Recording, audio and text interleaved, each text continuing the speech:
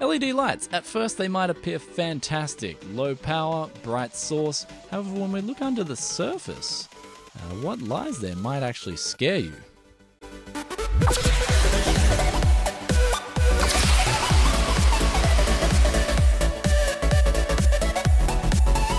Welcome back, guys. This is going to be an unusual video that I don't usually do, so if you like it, please leave a comment in the comment section below if you want to see more like it. However, recently the reason for doing this video and the reason for researching LEDs is that we recently put in a blue LED light, a low vision light in our room, and I noticed in the after about 2 weeks of using it, so before that we just had a standard orange bulb in there that blew out, but after about 2 weeks of using this bulb, I noticed when I'd go to work in the morning, I'd have like black spots in my eyes.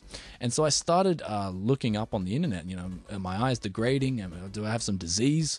And then I started looking at LEDs, and what I found was pretty spooked me out. However, before we get onto the juicy news, we'll look at what essentially an LED is. And essentially what a common standard LED is it's got a blue light source that has a yellow layer of phosphor, and that converts the blue light into white, artificial white light. So essentially every time we look at an LED light, we're essentially looking at the core, a blue light. And so if we look at the frequencies here, we can see that red's the least, well, it's the lower frequency. It puts the least amount of strain on your eyes, as opposed to ultraviolet, which is what the sun emits a lot of ultraviolet rays. But if we look here, white sits below blue. So blue's kind of up there in the spectrum.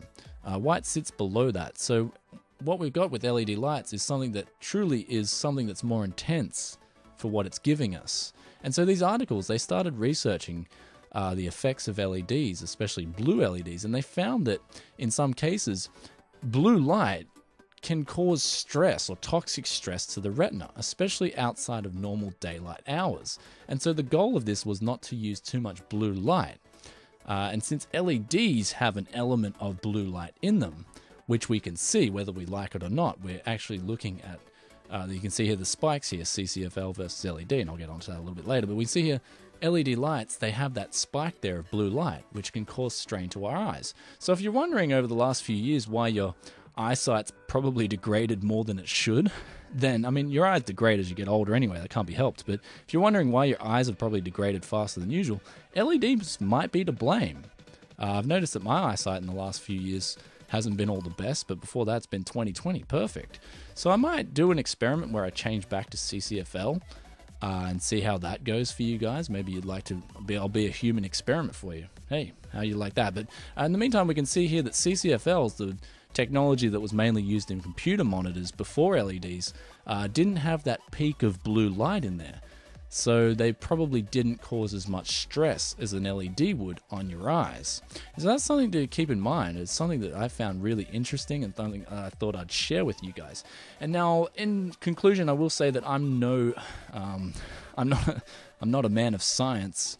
I do love science, but I'm not a physicist. I don't know all there is to know about this stuff. So, I mean, if you guys want to chime in the comment section below, then please chime in and let me know what you guys think. But I thought I'd share this information with you, as I thought it was pretty kind of a little bit scary as well, you know. So essentially we're all upgraded to LEDs and we all think they're beautiful and amazing, but the truth is they might not be as good as they seem.